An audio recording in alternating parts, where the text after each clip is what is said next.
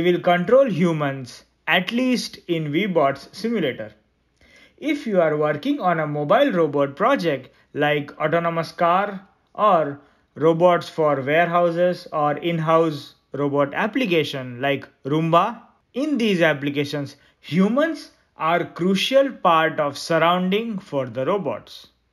Usually, most of the times, robot will have to avoid dynamic obstacles which are humans. So in order to make fail-safe robot stack, we need to consider humans even when we are doing the simulation. So in today's video, we will first teleop this particular human. Then we will see the block diagram of our controller. And finally, we will have a peek at actual controller.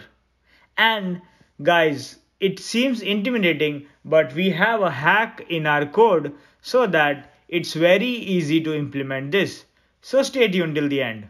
So let's start with motion of human. So if I click here, if I click front arrow, human goes front. If I click right, he goes right. And you see I can pretty much make human make rectangles, and you can navigate with human wherever you want. So this, I am controlling the human just with keyboard. So if we see it in a bigger area in this warehouse floor where we have a spot robot. So now let's look at the block diagram of this project. So here we have keyboard block where this block is taking the input from the keyboard. This input goes to a function where if we click front key, we increment the trajectory in x direction. If we hit a right key, we increment the trajectory in y direction, and similarly.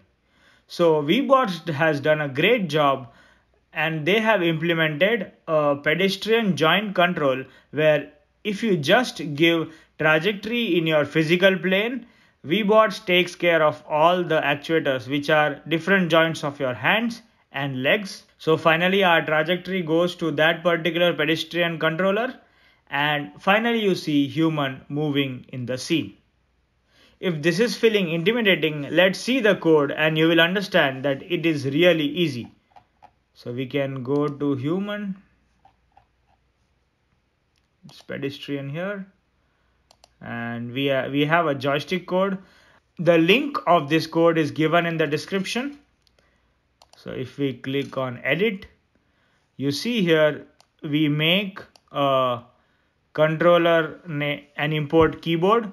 So this is a function which takes in our keyboard keys, and this particular code is the boilerplate code from Pedestrian where Webots has implemented all the joints. So if you see here, these are the joints of human.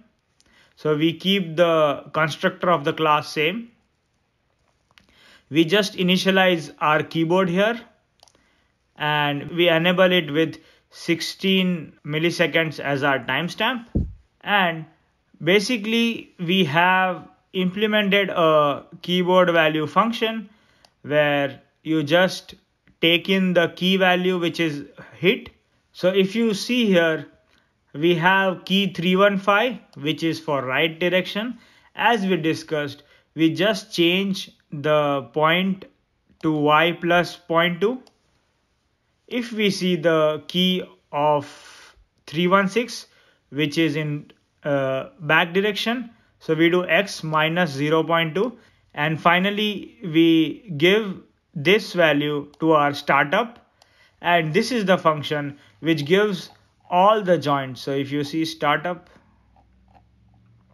so this function takes in the trajectories and gives each joint its value, and that is how human is moving. I think you guys can also implement a random function here and make human go randomly.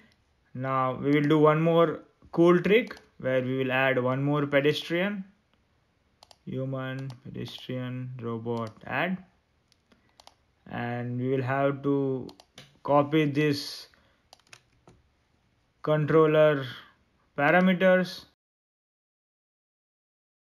controller pedestrian, we will select our joystick and our control arguments will be same. And now if you see, we are able to control both the humans together.